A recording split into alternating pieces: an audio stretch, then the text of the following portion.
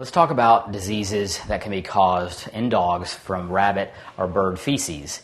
Now, these creatures can carry some parasites, bacteria, and viruses, fungal diseases that sometimes can be transmitted.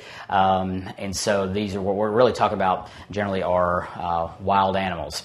And so it's very important to prevent your dog, if possible, from ingesting bird or rabbit feces.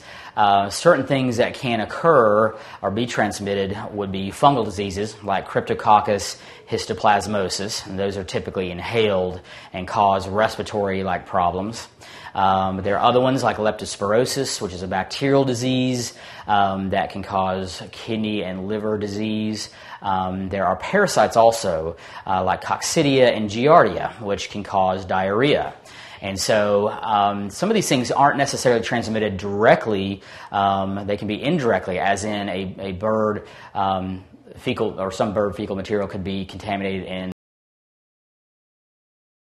drinking that water, can get it that way, so it's not always directly by eating fecal material either.